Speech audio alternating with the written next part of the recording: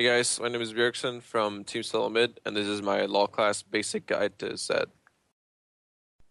These are the runes I run on Zed. I have two different sets for AD and AP matchup, and it also brings a good balance between scaling and flat damage. These are the masters I use on Zed. The only things that might be out of the ordinary is I like to go Feast for the sustain, and I don't do Overlord because it's just generally not a good master and it doesn't scale very well. You're better off going for other points. For summoner spells, I always go Flash Ignite. They're just the best for pretty much any assassin in the game, and you always want to run those on Zed.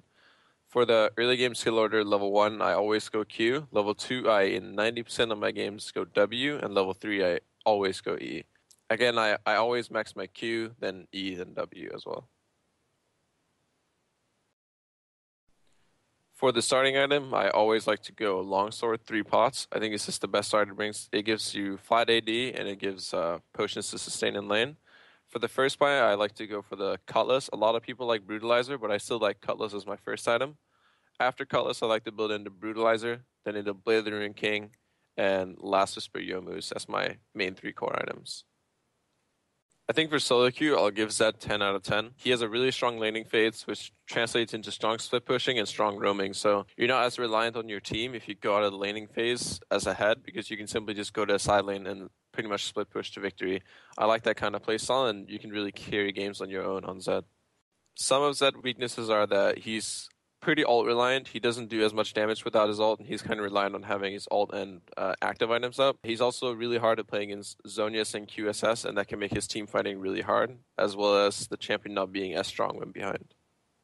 For Zed's laning, I'd probably give him a 9 or 10. His laning phase is really, really strong. If you pretty much 90% of matchups, Zed dominates if he's played extremely well, and it's just a matter of how many Qs you can land and how well you can play Zed, and I think his laning phase is just super dominant. For Zed's team fights, I would probably give him a 6. His team fighting is really reliant on what kind of team comp the enemy has. If they have a Zillion and a Lulu, it can be really difficult, but if they have very little CC, he can just roll over the enemy team. So I'm not going to give him too high of a score. It really depends on what kind of items they have, what kind of champions they have. He can be great, but he can also be really weak and have to split push pretty much the entire game. I think pretty much the most important thing to mastering Zed's laning phase is mastering the Shadow Poke combo, where you throw out W and E at the same time. As soon as the Shadow lands, your E is going to slow them, and then you can easily land the Q afterwards. That's the way you poke people, that's the way you set up all-ins, that's the core of playing Zed's laning phase. Following the first tip, Zed is going to be mostly poking people down in lane, so it's important you know exactly how much damage you can do. After poking them down, it's important you know whether you can all-in them at 60% health, 40% health. It depends on their summoners, their runes, their build, but really learn how much damage you can do at any point in the game, because it's super important. The pretty much basic of playing Zed's laning phase is also not using the shadow when you think the enemy jungler is nearby. There are a lot of times where you're just going to have to hold on for your shadow a bit. You can use your Q to last hit, you can also use it to harass, but sometimes you just have to play safe and you can't play super ham and use your shadow all the time.